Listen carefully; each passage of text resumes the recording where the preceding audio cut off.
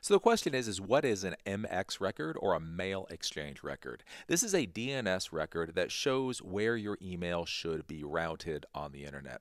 So a lot of times when we talk about DNS and we talk about registering a domain name, we think about websites. So we know we can go to GoDaddy.com, we can buy a domain name from GoDaddy.com, but then we can host the domain somewhere else. Maybe you host it on an AWS server, maybe you host it on a server in your house, but the main point is you can purchase your domain name from one company and then route where your website traffic goes using the DNS configuration. The same is true with email addresses. Now, most people, if you have an at gmail.com email address or an at hotmail.com email address, the MX record doesn't come up. But if you purchase your own domain name, such as failnormal.com or geekfieldnotes.com or elithecomputerguy.com, what you can do is you can actually purchase email services from another company or even set up your own email server.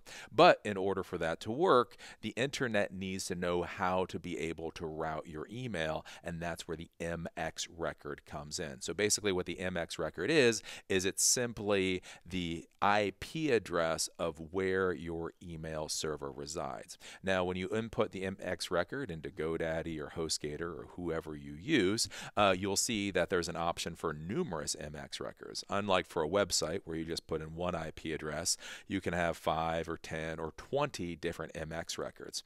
What that's for is so that you can have backup mail servers in case one mail server fails. So when an email is sent to you, basically what happens is the email is sent, the MX record is read, it sees where the IP address it's supposed to go to is, and then the email tries to get routed to that IP address. Now, if you don't have any other backup email servers, if that one email server is down or simply unreachable for some reason, the email will get bounced back to the sender.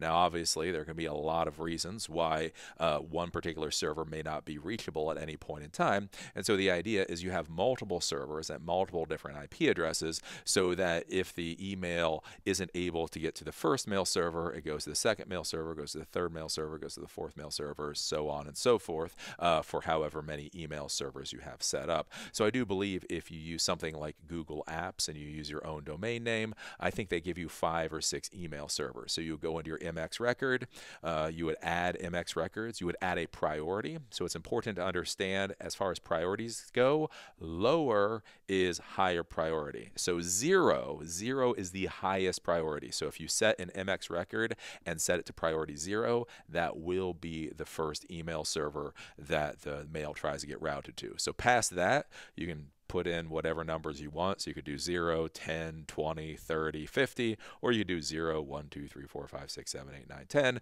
Basically, just understand that priority goes in reverse order. 0 is the highest, and then it goes down from there. Then from there, you put in the actual the server for your email server. And so you can either plug in an IP address or you can actually plug in a domain name. So again, with Google Apps, they'll give you like a googlemx.com address to go to, and then that's how the email gets routed. So that's basically all there is to MX records for what most people need to know. And so all an MX record is it's the DNS setting for your email. So if you're trying to host your own email server, or if you're purchasing an email service from a company, again, such as Google, for Google Apps, or maybe Outlook.com, something like that, you can have your domain name hosted with the registrar, GoDaddy or HostGator, point the MX records to the other servers, and that way you get to have your own email addresses being hosted in whatever fashion that you feel appropriate. So that's why an MX record is, and that's why it matters.